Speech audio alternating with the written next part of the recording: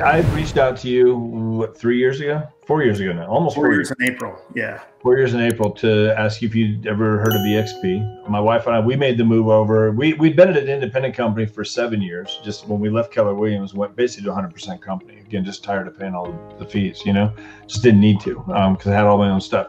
Saw eXp. I moved to eXp February 2018 and reached out to you soon after that. How has eXp solved some of those challenges that you had being your own broker? Because now you're not your own broker anymore. I'm still a broker. An ego thing there, that can be there. Oh yeah, losing my brand or losing, they think that, but talk about that transition for you. Yeah, I mean, there was a little bit of a mental hurdle to jump over, like, oh, I'm not the guy anymore. I'm not the broker, but I'm still a broker. So, I'm a broker. Once a broker, always a broker, as long as you keep your license active, right? So yeah. I'd say that's the first mental challenge I had to get over. But the second thing was I was able to now start taking those items off my plate or off the balance sheet, the negative side of things. I didn't have to have this 2,000 square foot office that nobody came to. I didn't have to pay E&O insurance anymore. Our E&O insurance was going to go up to like $16,000 a year. Oh my goodness. Yeah, so it's insanity for 12 or 10 people at that time. So I didn't have those expenses. And, so I really just started putting pen to paper.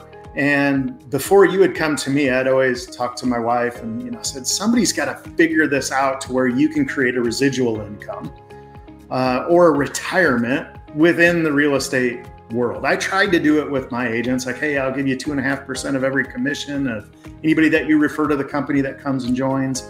When they sell, you'll get 2.5% of it out of my side, not yours, right? So I tried to do something like that, but it never worked. There was never, very few ever did anything with that. When you came with eXp, showed me what it was, we actually sat down and studied it. Like, I didn't just, watch it while I was watching something else or, whatever a ball game was on and I actually studied it because I was at that point where I was like, I need to see what this really means. And if you did it, I know you and, I respect you as a business person. I was like, okay, so Jeff's in there, let me check this out.